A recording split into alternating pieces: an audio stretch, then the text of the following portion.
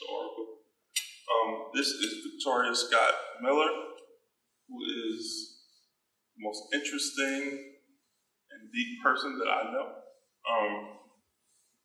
Yes, her words are always inspiring and insightful, and I believe she sees the world better than most.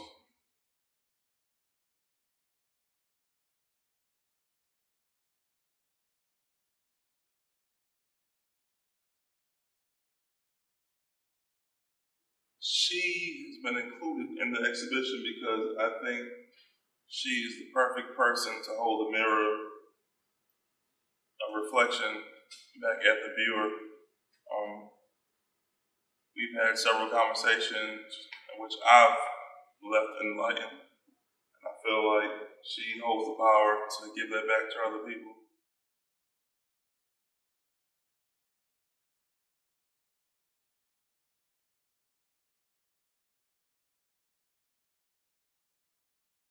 Yes, this painting is on its own wall because I wanted it to be a moment of self-reflection for the viewer, whoever's standing in front of the wall. Right. So the mirror is broken because the world we live in is broken. America is broken. So I wanted you to take a moment to look in the mirror, see yourself, and think about how you fit into the picture.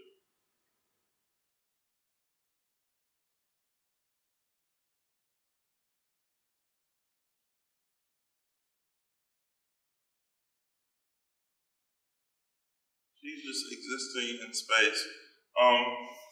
Now that you say it, I guess she is in a world of her own, right? Because everyone else has like the variegation leaf or a distinct background, where hers is just like,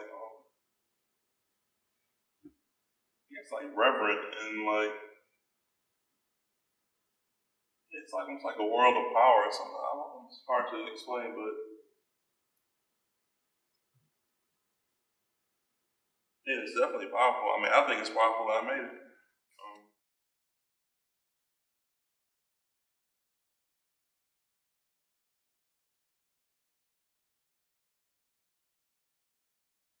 Because I wanted the mirror to reflect what I had on my shirt, which is all we ever did was be black.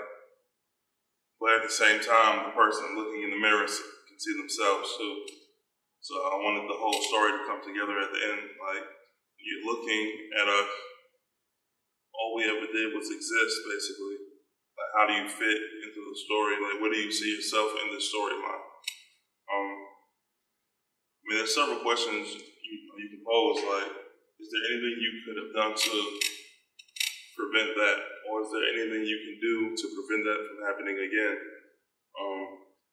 How do you see yourself in that situation? Or how do you see yourself now if I'm gone, right, and you can see Candyland in the picture? What role could you play in my children's lives? Or what role could you play in my wife's life? Like, we're directly across from you. So, I mean, we're still in your frame, right? So you can't say you don't see us, right? It's not unseen. These are things that you're seeing. So now, what role could you, the viewer, play in the story?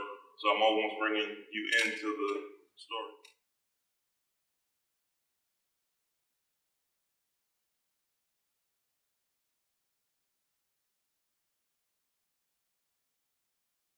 Yeah, so this could be the end or it could be the beginning of Unseen 2, right? So the story can restart with whoever's looking at it. Yeah, so it's almost like open-ended. But